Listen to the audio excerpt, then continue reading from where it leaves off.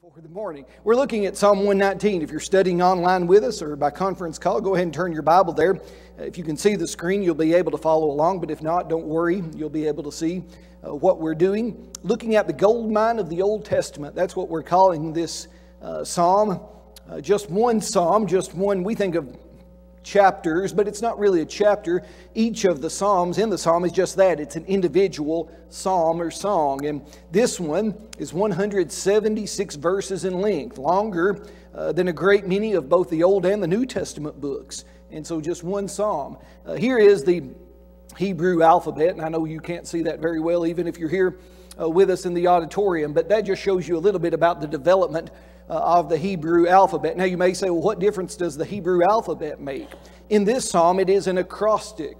That is, the first 8 verses all begin with the first letter of the Hebrew alphabet, Aleph. And someone asked, does that mean that you would say that word like an A, Aleph, like a long A, so to speak? And really, it's interesting in the Hebrew, that particular word is meant to just serve as kind of a breathing pause. And the way that I was taught how this would be understood by an English speaker, if we put the English words together, at, A-T, and then the English word all, A-L-L, if we were just reading those words off the page, we would be tempted to read it very quickly and say, I'm not hungry at all. And we make it kind of one word. What the Hebrew language would do, they would put that Aleph in between those two words so that you would have to pause and say, I'm not hungry at all. And that kind of exhale is what that letter Aleph actually represents. There's no A sound in Hebrew particularly, so it'd be quite difficult even to say my name. But there is a B, and that is verses 9 to 16, 22 sections in this psalm, 8 verses each, and so Aleph, and then the second letter of the Hebrew alphabet is the Hebrew letter Beth. And it looks like Beth, like our sister Beth, Bell, but actually it's not Beth, it's Beth. And you have to kind of put a th on the H. Here's where my sore tongue actually comes in handy this morning. Hebrew is read right to left, not left to right. And so if you can see there, I'll use my little pointer for those in the auditorium. All of these are Beth down through here. That's verse 1, right to left. That's verse 2, right to left. And on down the line. That's Psalm 119 written in Hebrew. Now, interestingly, and I wish I could have showed you this last week with Aleph. Maybe if you look there in your Bible, mine actually has the Hebrew letter. It says Aleph right there. And then it has the Hebrew character, the Hebrew letter. Hebrew was also first a kind of a picture symbolic language. And this is still true for certain languages today. For instance, Mandarin, Chinese, is a picture symbol language. They don't have letters. They write out characters that represent some sort, as we would think of, an image. And here, the B, or the V, and I'll explain that in a moment, the Beth, actually looks like that on there on the left side, the yellow. What does that look like? Anybody want to venture a guess to see if you're right? What's the yellow Beth look like as it was originally first written way back when? A tent or a house. And so the letter Beth in Hebrew represents a house or a tent. Now, you may say, what difference does that make? Well, especially when you come to the New Testament, you'll begin to see this. Jesus was born where? Bethlehem. Lahem is the Hebrew word for bread. Jesus was born in the town known as the house of bread. We say Bethlehem. They'd say Bethlehem. Lahem is the house of bread. So that word originally meant house. The Aleph there, if you look in your Bible and you actually see the character, is the word that they would say represents the ox or strength.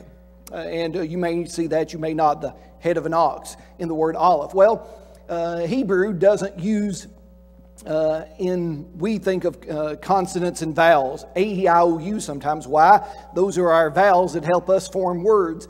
They don't use vowels in their language. And so to overcome that, they use little, remember when Jesus says in Matthew chapter 5, the Sermon on the Mount, not even the smallest jot or tittle would evaporate from the law or would be unfulfilled except by His will. And those little jots and tittles not only describe pronunciation but help us insert vowel sounds so that we can understand it. Well, with the word Beth, or the letter Beth, there is that little dot that you see in the middle.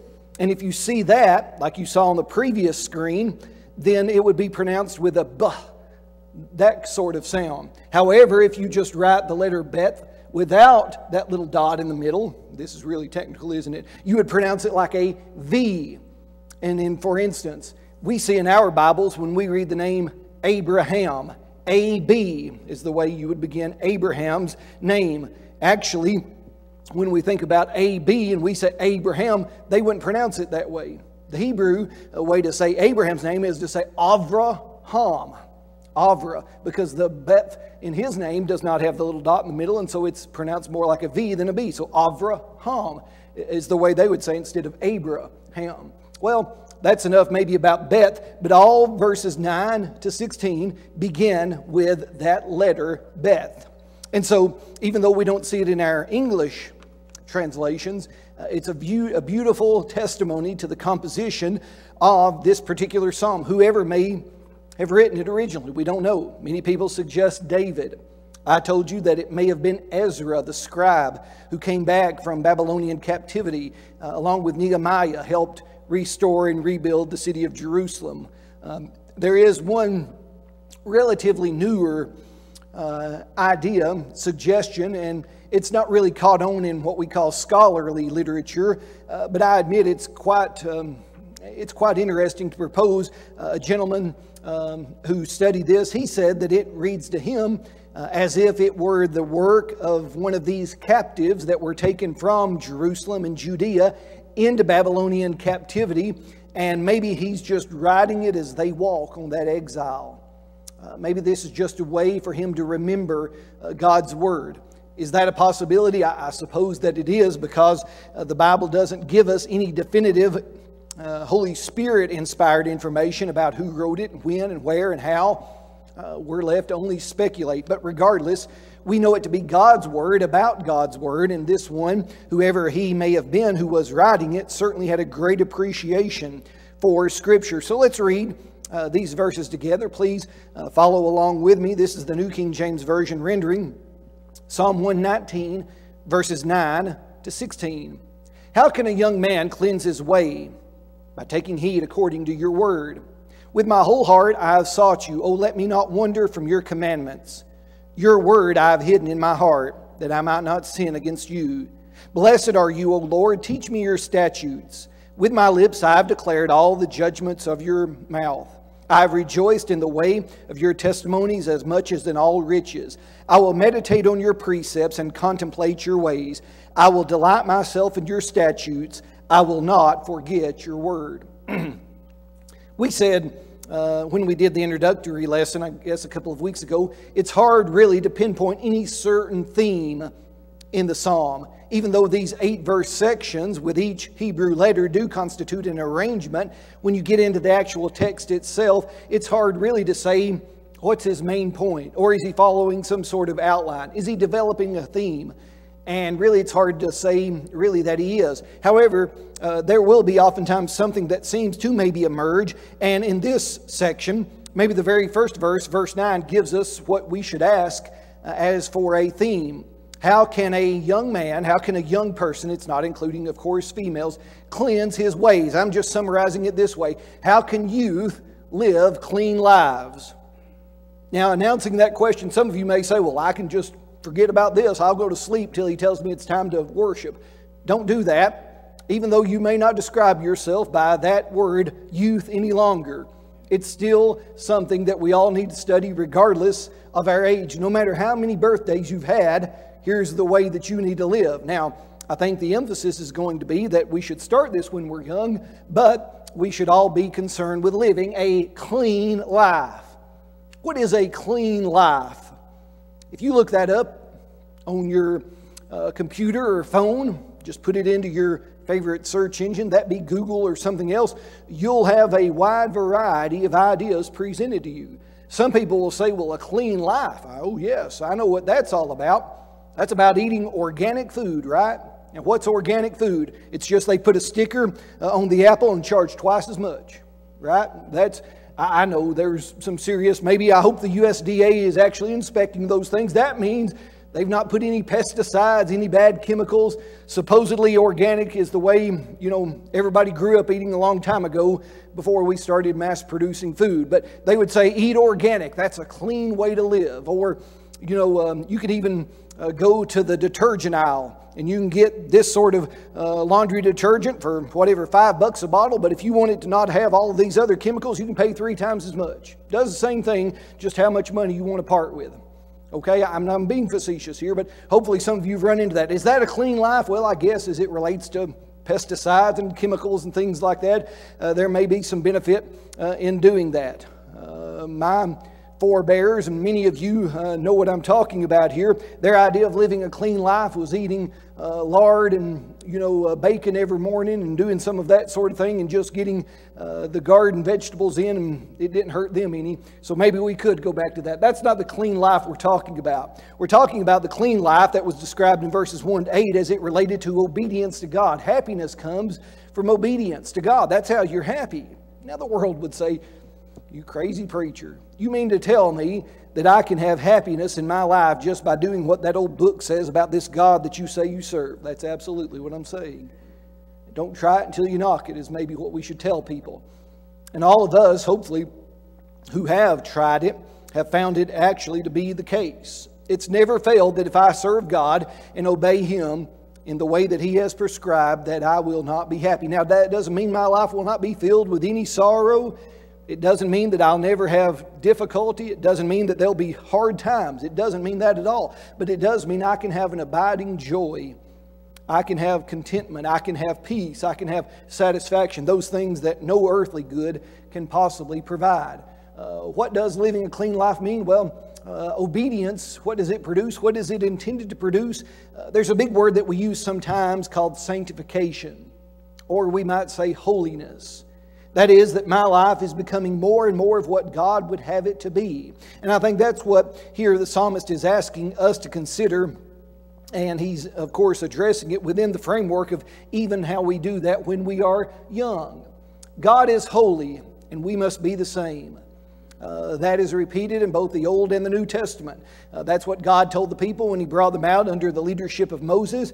He said, "I'll be your God, you can be my people if," that's conditional, "you keep my covenant, if you abide by my precepts," so on and so forth. Read, Exodus, Leviticus, Numbers, Deuteronomy to see that proof. And Leviticus especially even has very detailed instructions about how they were to be holy. In the New Testament, that's repeated. Peter even tells us, quoting from the Old Testament, God said, "Be holy, for I am holy." So that's my job. I'm to be set apart for God, being like God. And sanctification is that process, and it is a progression. It is developing in holiness and godliness. Now, hopefully all of us have seen that at work in our lives. Hopefully all of us have even been able to see that. It's hard to measure sometimes, but I hope even maybe at the beginning of each new year, that would be a good time maybe to stop and take inventory and say, okay, what did I do last year that I shouldn't have done? Or what did I do that maybe this year I can do better? How can I improve? And that's important. Businesses do that.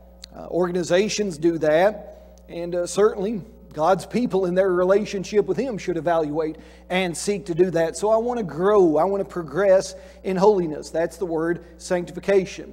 Here in Psalm 119, asking the question, I think, is stating the obvious that's stated elsewhere. This quest, this journey, this pursuit to be more holy should begin when we're young. Ecclesiastes 12 verse 1 says, "Remember now your Creator when? In the days of your youth." And you remember what he follows that up with? "Before the difficult days come." The older you get, the more difficult days become. Is that right? Some of you are laughing, kind of chuckling, nodding your head. That's true. If you're watching online or listening, you're nodding your head, yeah. And it happens to all of us, and now I'm the one saying it. I remember people saying, "Just wait." Now guess what I'm saying?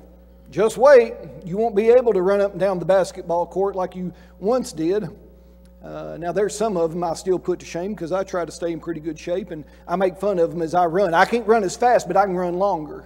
You see, I've got some stamina, so I was doing that. But I'm telling them, just wait. This is hard. This hurts or whatever. Just wait, right? Some of you, of course, that are my senior are telling me, just wait. You think you can do it now?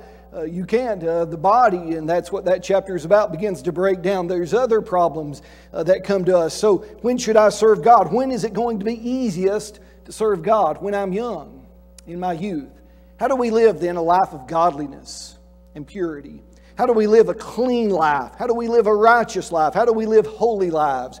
How do we live lives that God will be pleased with? Well, that's what this 8-verse section, the Beth section of Psalm 119, is all about. The answers are in verses 9 to 16. Now, I put there 10 ways plus or minus. And the reason why I said that, some of you were probably privileged to get to hear Brother Wendell Winkler during his life. He passed away, I think, in 2005, 6 in that area. His son, Dan, I know Dan's been here for gospel meetings and stuff, but Brother Wendell was, of course, his father, masterful preacher.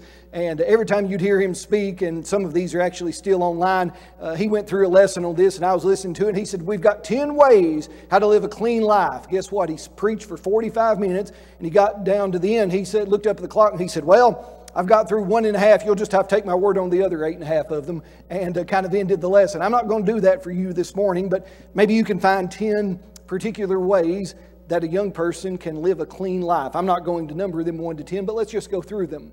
Here, if you're interested, I like to mark in my study Bible especially, not my preaching Bible, so I don't get distracted. But if you write in your Bibles or something, if you just kind of outline this section, here's a good way I would think to outline it. In this section, how can a young person, a young man, a young woman, no matter if they're 9 or 99, how can they live clean lives? The mandate is holiness. The means is God's Word. The manner is submission or obedience to His Word, however you wish to say. So there's a mandate, there's a means, and there's a manner. And God provides them each here in this section for us. Why do we start in youth? Well, there's a good reason. We said in Ecclesiastes 12 that chapter says life gets harder. The longer you live, there's more challenges. There are more difficulties. That's true. But there's another reason. Genesis 8 verse 21, God makes an interesting statement. And it's God speaking, as it were. We don't even know if Noah was able to hear him. But they come out of the ark.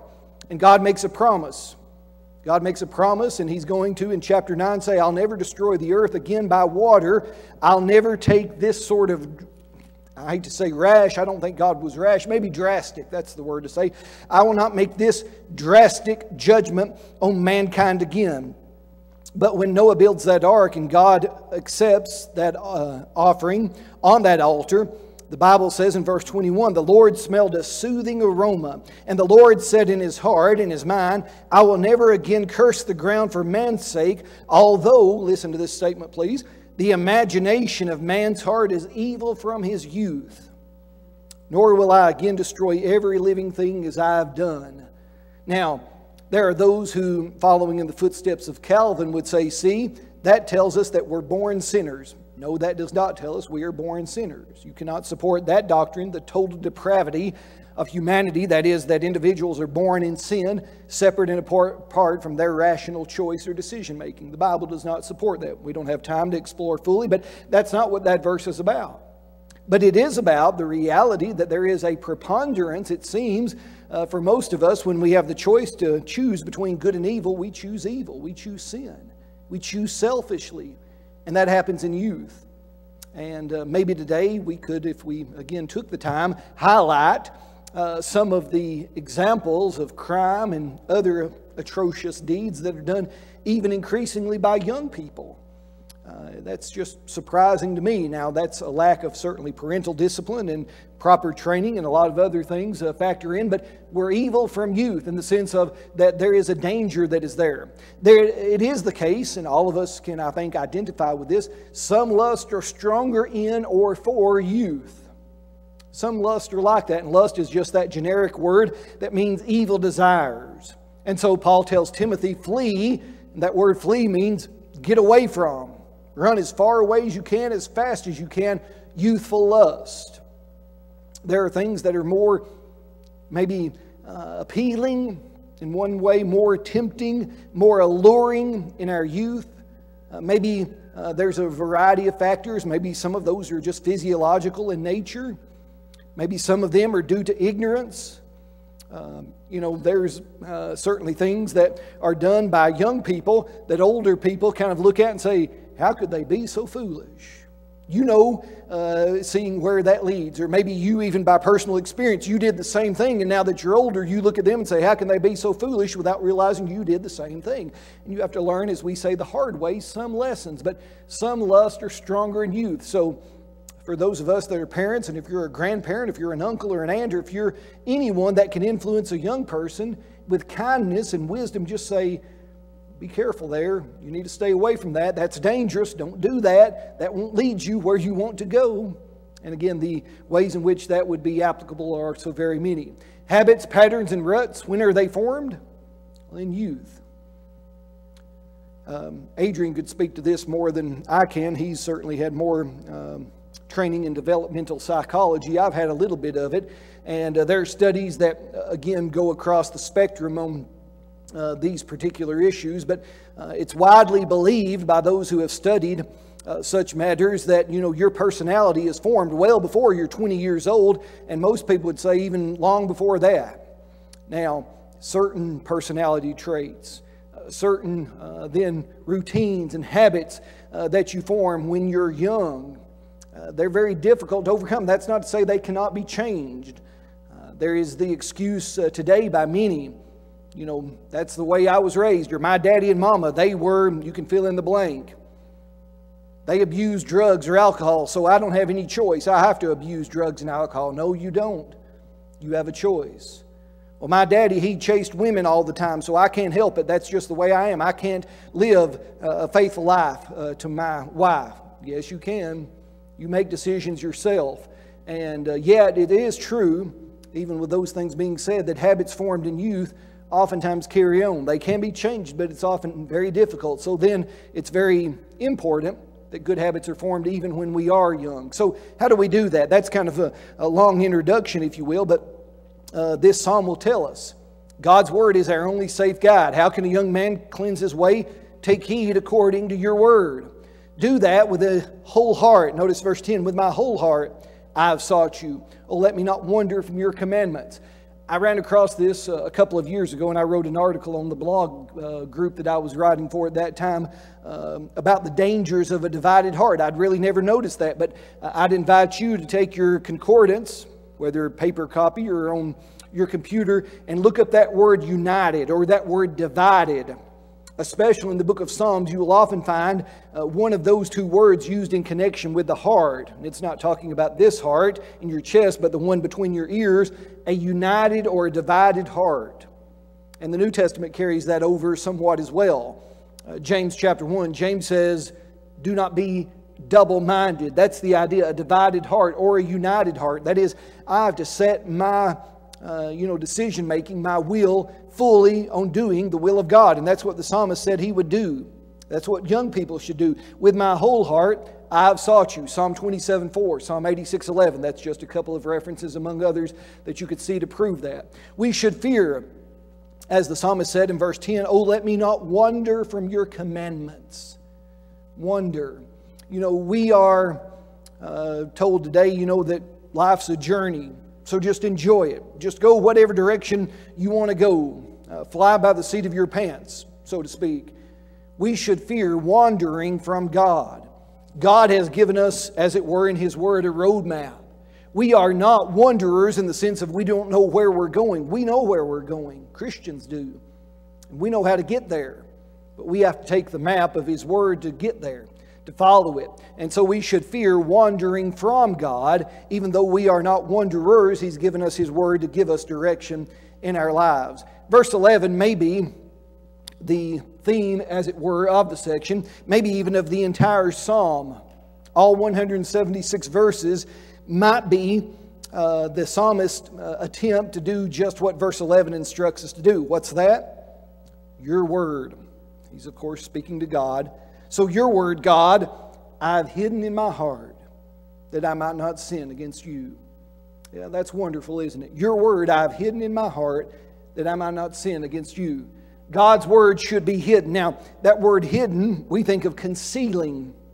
If I hide it, when I play hide and seek, I don't want my buddies to find me. I'm going to conceal it. If you buy a gift and don't want your spouse or children, you're going to put it out of view. The word here for hidden doesn't really relate to concealment as much as it means to store something. It actually, better translated, and some versions actually do this, with an ancient idea to treasure up.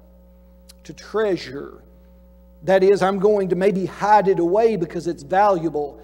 Jesus said in the New Testament in Matthew chapter 13, that if a man finds a treasure in a field, what would he do? He'd hide it again and then go and sell everything he had so that he could buy the field, right? Because there's treasure. It's treasured up. It's something that's going to be protected. I was hearing someone yesterday and they were asking some things about what happens after death, about wills and probate and stuff like that. And this individual had passed away and didn't have any children, but they had hidden some money in a freezer in the house. And then they'd given the house to someone else. And then other family members were trying to argue whose money it was. They had hidden their money in the freezer. Well, there's a better way to do it. I guess you should put it in the bank and some sort of maybe account like that. But this is the idea that I treasure it, that I put it away out of sight. Not so that I don't show it to others or that I don't live by it, but that it's there because it's valuable, because it's treasured. Now, how do I treasure? How do I hide God's Word in my heart, in my mind? I know of no other way other than by reading and by studying. Being together at times like this when we can discuss it and where instruction can be received concerning it. That's just so important. And so he said, your word I've hidden in my heart that I might not sin against you. What a task. The word in the heart of the mind is the best preventative against sin.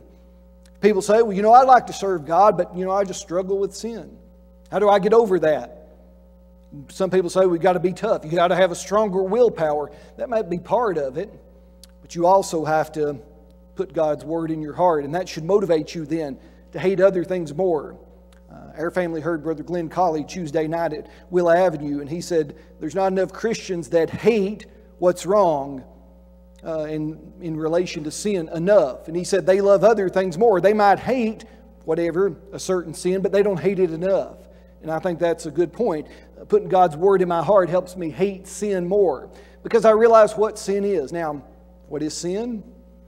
It's really a word that we don't often define. 1 John 3 verse 4 says it's transgression of the law. And it is. I think you could look at it as spiritual, cosmic treason against the King of the universe. That's what it is. We understand treason maybe against our nation, breaking its law to help the enemy. That's what I do when I disobey God, to help the enemy, the devil as it were. One of the best definitions, and I don't know who to give credit for and where I really remember first hearing it, but sin is, and this is the simple definition for you this morning, breaking the heart of God. Think about that. If you've had a broken heart, and probably all of us have at some point in life due to some circumstance, you know what that's like, to have a broken heart. Sin is breaking the heart of God.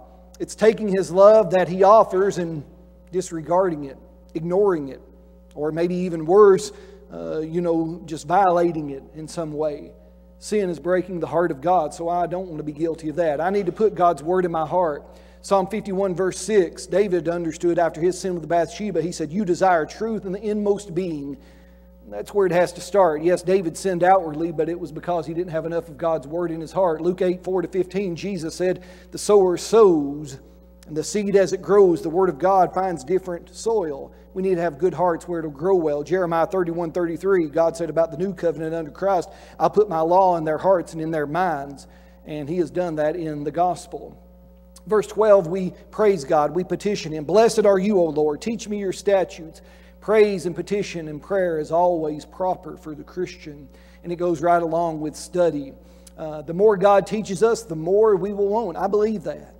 I've seen that operative in my own life. And I'm not saying it to brag, I'm just stating it as fact.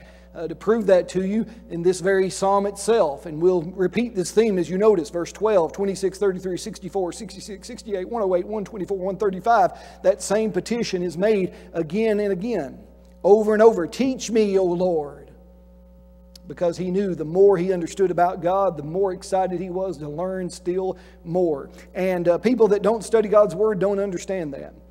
I've had family members tell me, and I've been in their presence, and it was just something I know I should have maybe been present with them. And I'm not talking about Amy and the boys, I'm talking about other places. And I've had them tell me, will you please put up your Bible and just visit with me or do this? And I said, I'm on something. I'm like a dog on the trail. I've got to study this. This is exciting. And I've had a few of them tell me, you study too much. Well, the more you know, the more you'll want to know, and that's a wonderful thing indeed. Verse 13, the word in your heart and mind is the fuel for evangelism. We're talking a lot about that topic, aren't we? How does that happen? With my lips I've declared all the judgments of your praise. When I know what God has done for me, I want to tell others. Sinful silence, most are guilty, and I am too. And I hate the times that I wish I should have said something and I didn't. This past Monday, I stood here. We honored Sister Rosemary. Tomorrow I'll stand in Jackson County and try to pay some honor to one of my classmates, 42 years old just like I am, died of COVID and other complications. Sinful silence. I wish I would have said more to him in those years when we were in school together. I have no hope for his eternity like I did for hers. That's a big difference, isn't it? And that's tough. Acts 4 verse 20, Jeremiah 20 verse 7 and 9, we have to speak, we have to teach, we have to preach God's word. Jeremiah said, if you recall, he said, I wanted to be quiet, but your word was like a burning fire in my bones. I had to let it out. And so that's what the psalmist is expressing here in these beautiful terms. Verse 14, I've rejoiced in the way of your testimonies as much as in all riches. You know, we talk about what brings us joy. If you doubt that, just ask a grandparent. They'll show you in picture form what brings them joy. You see, I was preparing this lesson earlier in the week. I was prepared to wear my nice orange tie because I was going to say the Wildcats, we put a hurting on them yesterday. Now, if you don't know what I'm talking about, the UT basketball team went up to Lexington and just got manhandled. So that doesn't bring me any joy this morning, but it shouldn't even if the other team would have won and my tie color was different. Not as much joy as should the Word of God bring me in my life. God's way of living is more precious. I've rejoiced in the way of your testimony as much as in all riches. What would bring you greater joy? To see growth and development and sanctification and holiness, or just a raise? Or the opportunity to live in a nicer neighborhood, or to drive a more expensive car, or to take a nicer vacation? You see, those are the things too often we allow to dominate our perspective. But God's way of living should be more precious than all of that. Jeremiah 6:16, Jeremiah said, look for the old way, the old paths. Walk in that way because that's where the good way is. That's the way that will bring you true joy and happiness. Ephesians 3 and verse 8, Paul is talking about the mystery of the gospel is that through God, through Christ, through the church, the riches, the unsearchable riches of Christ are made known. What a wonderful way to describe what God has done for us. Unsearchable riches, and we're thankful for them.